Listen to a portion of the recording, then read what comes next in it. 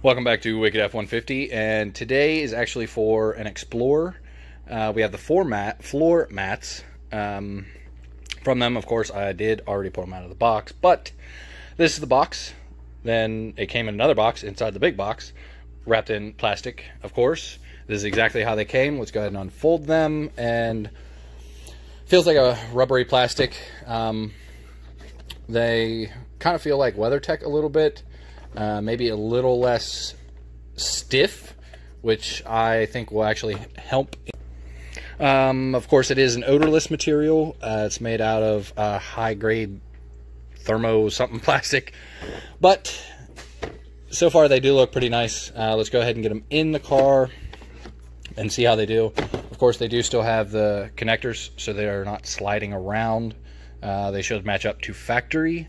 And for the back, it does have the middle hump as well with a grip on it, which I know most of them tend not to have. So that is a nice added feature.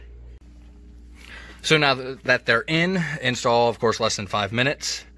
They do seem very soft for a durable floor mat to protect your carpet, of course. But, of course, they will do the job. They cover the exact same amount of floor space as the WeatherTechs or the Husky liners that are popular. It's the same design, I guess, just a different material that it's made out of. They do feel like they would be grippy in the snow or rain or anything like that, getting in with your wet shoes. I don't think you'd slide on them. So, and they fit very nice. There's the front, of course. Let's look at the back.